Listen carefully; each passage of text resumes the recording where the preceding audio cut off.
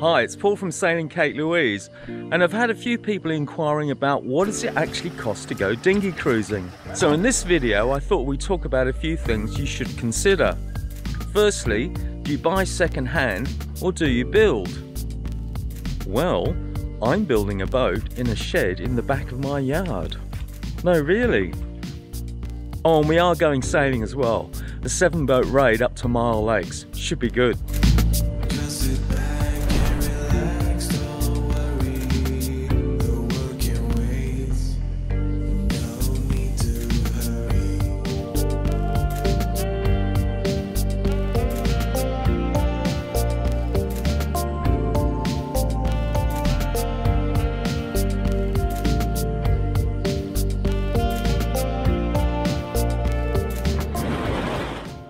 Well, I don't have the room to build a full-size boat, so here's a model of Cape Louise. I'll show you the finished results later. Myall Lakes is a large waterway that's perfect for dinghy cruising, and it's about 3.5 hours north of Sydney. How was the drive? Pretty slow. Yeah? A lot of traffic. Good, it was good for me. I got here in 2 hours 20 minutes to Bulladila, and then along the dirt road probably another 20 minutes. Yeah, no, there's a lot of traffic up to the end of the freeway. There's lots and lots of trucks. Yeah, but rain. You had to come across the city. So. Yeah, an extra hour. Yeah. Now, Chris has put a tabernacle on his boat, which wasn't there before. Why did you do that, Chris? The main reason is that the mast is quite heavy. It's solid Oregon, and it required me to hold it upright and sit it into the mast step, which was pretty awkward and not the safest procedure. So now I have the tabernacle. I can basically have it secured on the boat, and I can just rotate it up quite fairly simply. And it's easier to do by yourself, obviously. I can do it by myself, and there's a much lower chance that I'll drop the bloody thing. So what did you make this out of? This is all spotted gum. Right. The timber's all spotted gum. So this was leftover decking from your Leftover decking from my decking renovation. And why not? It looks very good, I have to say, and I love the brass fittings. Yeah, already starting to tarnish up a bit. Yeah, I know. I think I can do that about that. So it's working so far. So right at the base there's the flat section of timber. Yeah. That's sitting directly above the original step, which is really just a hole. Right. It was just a square hole in the bottom on the keel. Yeah. And so this one now just sits on it. And the original mast was this diameter all the way down to the step. Yeah. So in order to have a fairly stable mast in the tabernacle, I also cut some spotted gum. I planed these sides square, so it ended up square, and then laminated these pieces on. Yeah. With epoxy. So it's nice and tight in the tabernacle. Very tight. Pulled this up in the street, and all my neighbours think it's quite weird. This crazy man. Well, especially as you keep hitting the power lines, yeah. Okay, so this is how it's done when you're by yourself, dinghy cruisers.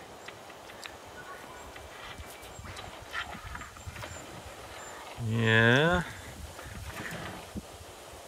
So have you got a good dental plan? I do have a good dental plan.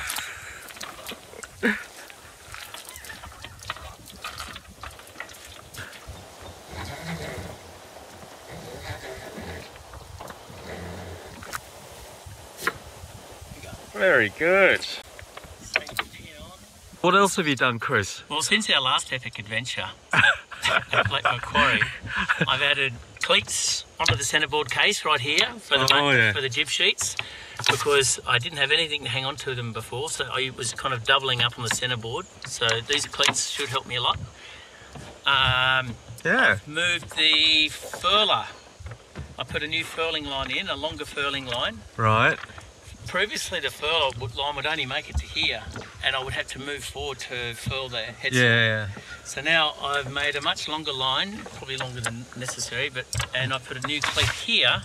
So now I can furl my headsail from back here without having to kind of reach forward and leave the tiller. Good idea. So hopefully that will save me some time. And the other thing I've added is I showed your last video to my sailmaker, Barracuda Sails. Yeah. And he suggested I add a vang. Right. To stop the boom bouncing along. Yeah, you lose a lot of, you lose quite a lot of power when the boom is moving too much. Yeah, so yeah. I've added a vang. So that's new as well. I haven't even tried any of this stuff out yet. This is the new vang, the new cleats, and the new furler. So we'll see how that all goes. So we're at Violet Hill Boat Ramp at Myall Lakes. The campground's actually shut because there has been a lot of rain. It's very wet here, but the boat ramp's open. So it's, I don't know, about 3 o'clock I think. We're going to head over to Johnson's Beach, which is right behind me. It's only about a 10-minute sail. And then the other guys will be turning up tomorrow. Dave might turn up tonight, we'll see. I'll give him a call in a minute. The wind is meant to pick up later on this afternoon, but at the moment it's not too bad.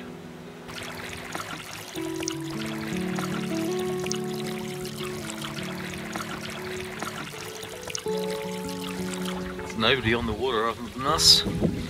Gentle breeze. Hear the birds, it's fantastic. I just love it. Absolutely love it up here at Myall Lakes.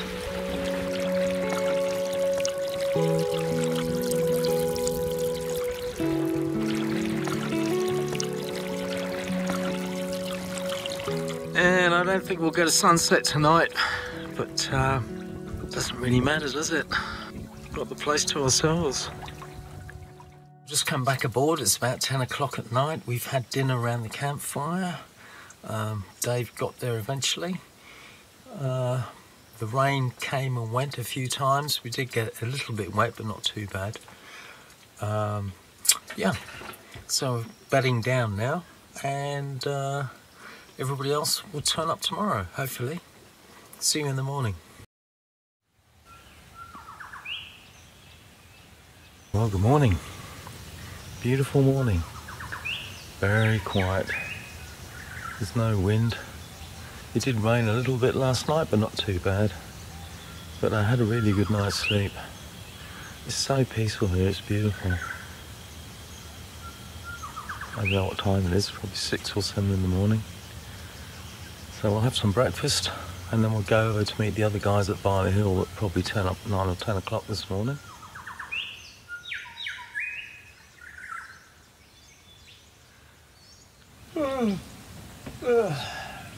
Morning, Chris. Morning, Paul. How was your new tarp? Very good. This is an old tarp I had from another boat. Wasn't quite wide enough for this purposes, so I had an extra, about a foot sewn around, all around the edges to just make it a bit width. Oh, okay, that's a good idea. And that's canvas, isn't it? Yeah, they call it ripstop. Not cheap. Anyway, that seems to have worked. Oh, what a beautiful morning. It is. It's so peaceful. It's absolutely peaceful. So peaceful here. As you can tell, Chris's boat is quite tippy, just in its design, and he's sitting on the side he sleeps on, and now it's actually level. But that's only because you had a good idea. What did you do there, Chris? So it came to me the other night, a solution to add more buoyancy to the side I'm sleeping on. And so what I made a trip to our local Bunnings, and I purchased pool noodles. Pool noodles? Pool noodles. Pool noodles. Pool noodles. And I've secured them under the hull. And it gives more flotation on that side? It gives me flotation, additional flotation on this side of the boat. And so when I sleep, the boat doesn't peel over so much. What a great idea. Yeah, so, and it cost me less than 20 bucks. Very good. So you can see my anchor buddy in action. It works really well. An anchor buddy is basically a large rubber band made out of silicone surgical tube.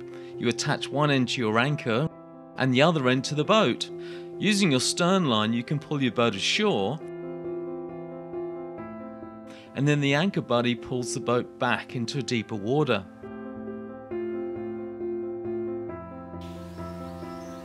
a great idea.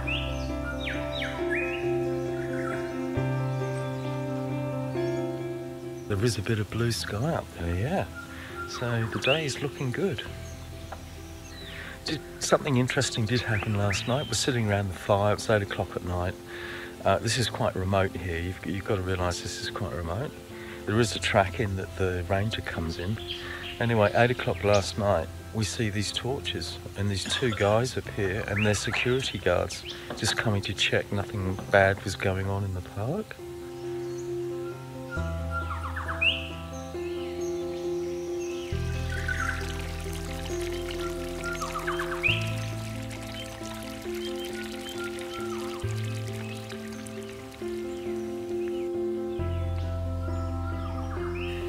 Not a lot of wind, as you can see. I'm trying to head over to the boat ramp to meet everybody else, but progress is slow. But it's beautiful here. You have to agree. So this is Len's Hartley 14, and he seems to have heaps of room. Normally you get a cabin on a 14, don't you? Yeah, Paul. Yeah, look, I wanted a big open cockpit. And I'm happy just to shovel my gear up there and leave the whole rear of the cockpit for sailing. And almost ready. Just get a bit more ship shape and then we'll be off. It's a very fast boat too, the Hartley. It is. I think it's got a good sail area. When you decided to get a boat, why did you choose to build? Look, I wanted to build a boat. You certainly don't build a boat because it's cost effective. The cheapest way to get on the water is to buy a second-hand boat, perhaps even a fixer-upper. I didn't even keep track of the costs when building the boat. It's sort of a case of... But wasn't it up around the 11,000-12,000 mark or something like that? I would guess that all up it would be around that sort of figure.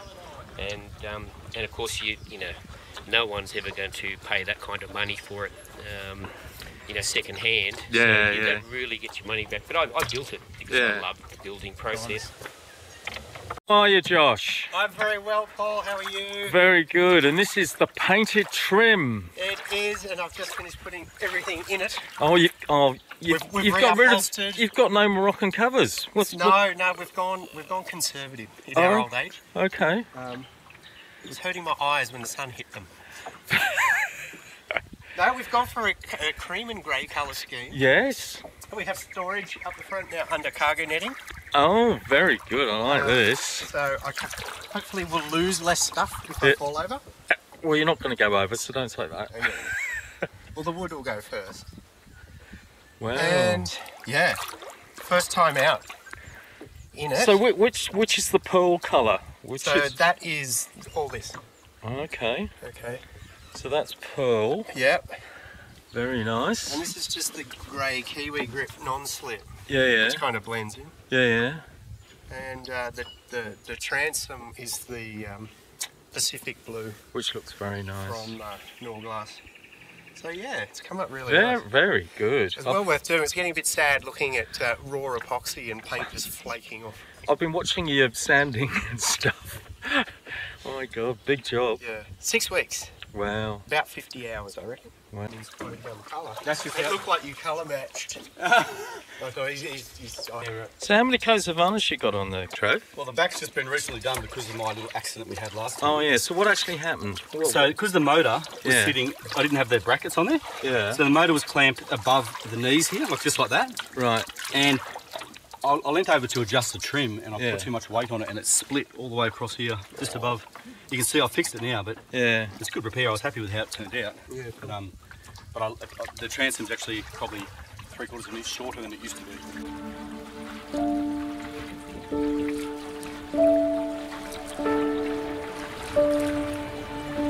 That was a bit of excitement.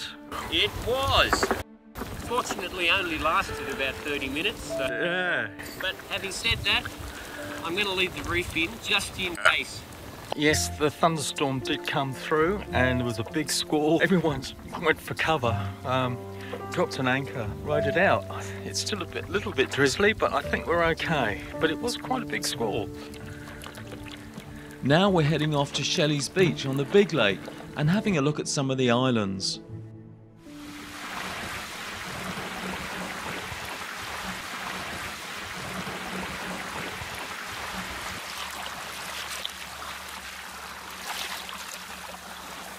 So there still might be some rain in it, but at least the wind's died down a bit.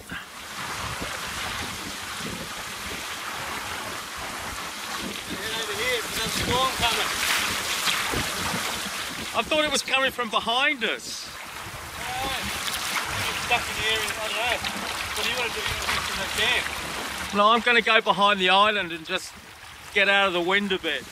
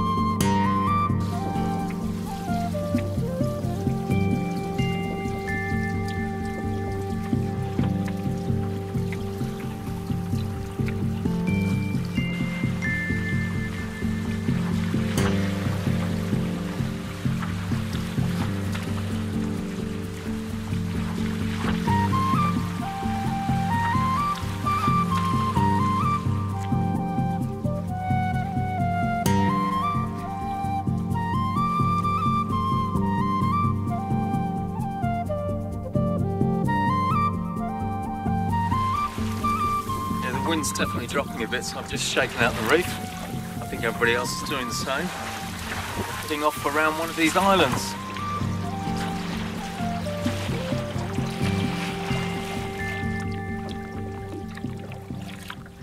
I was getting a bit worried there. I could hear this lapping of water and I thought, my God, there's a gust, I don't know where it is. I made a new motor mount yesterday, so I wanted to test it out. Ah, so what is that? You got electric something? It's a trolling motor. Oh, okay. How long do you reckon your battery lasts for? I don't know. I haven't run it flat yet.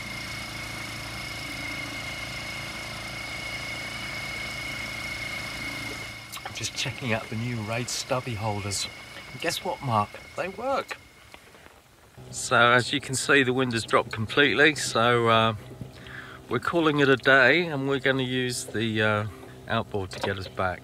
That's Chris's outboard, it's going to give me a tow, saves my battery a bit.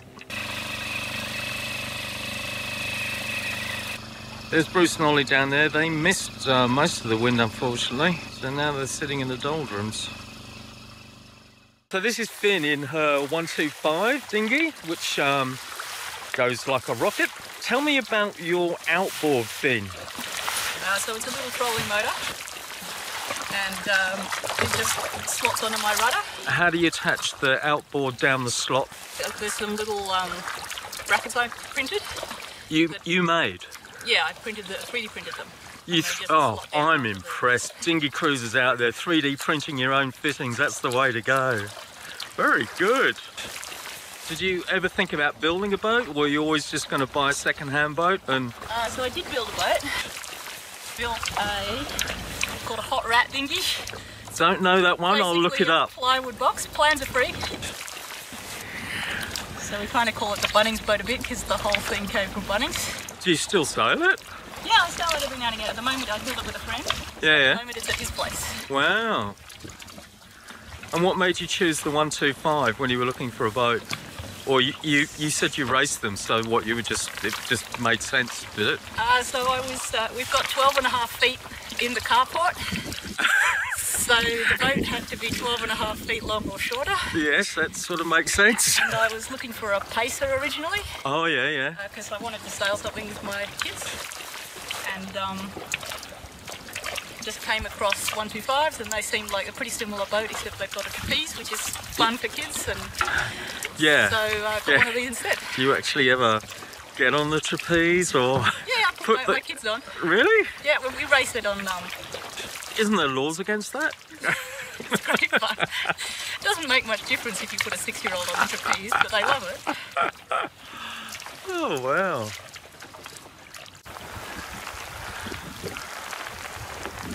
Bit of a ferocious thunderstorm's just blown through and now it's raining.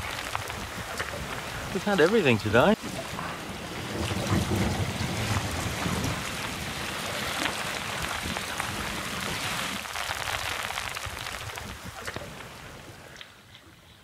So the storm has passed, and the consensus is everybody's going to cook on board, and then we'll have a fire after that. Only about 5:30 though, but people have got a little bit wet, moving mooring, moving anchors and whatever. So there's a few damp boats. Anyway, we're going to get a sunset, not as nice as last night, but hey, at least the wind's died down. So it's a good time to look at some more dinghy cruises from around the world.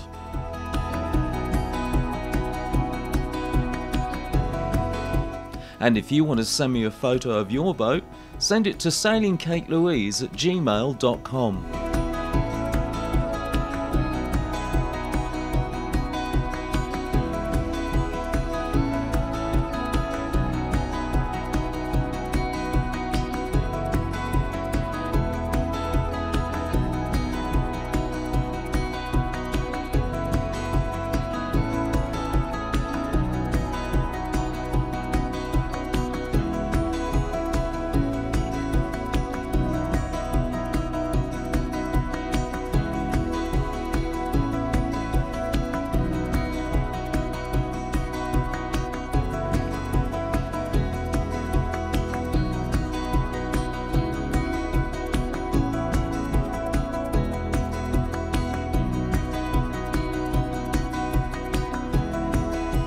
So much happened on this raid, there's just not enough room to get it into one video.